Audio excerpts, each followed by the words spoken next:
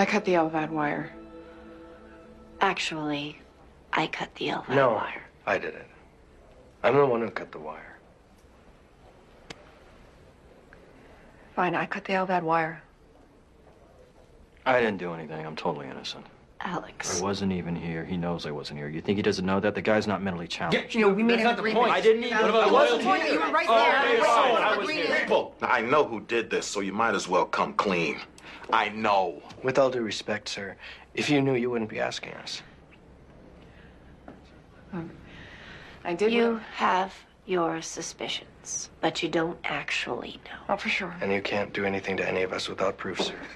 Oh, one of you compromised a patient's life. One of you stole an organ.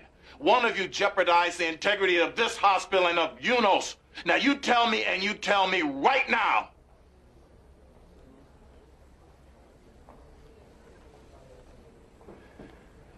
All right, fine.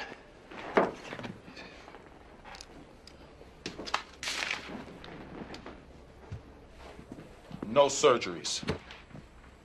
Sir? You heard what I said, no surgeries.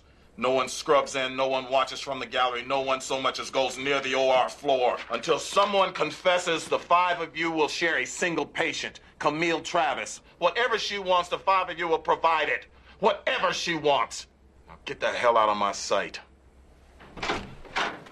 Wow, he didn't say we were fired. He might as well have. No surgeries? That wasn't bad. We got off easy. Yeah, for now. You think this is over? I could really use a good coma right now. A nice, long coma. You know, there's only been 3 careers I have ever wanted. Ruler of my own planet, Wonder Woman, or a surgeon. And I don't see any invisible planes or extra countries lying around. I will go back and tell him. I will tell him it was me. And get kicked out of the program? You will keep your mouth shut. We all will keep our mouths shut.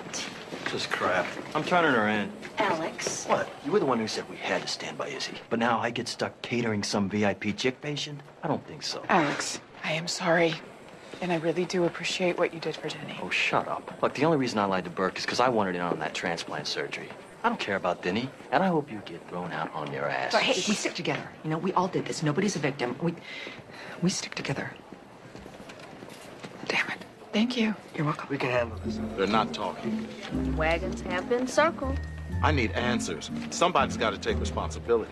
I can tell you what I think happened, what I assume happened, but they're the only ones that know it. I want to meet with each of them separately. I will break them. I went to college on a wrestling scholarship. I played baseball, some basketball, but, you know, we'll go with football. What the hell does football have to do with who cut the LVAD wires? Let's say you were drafted to a team that wasn't your first pick. You know, you don't like the players. You hate the way they play the game.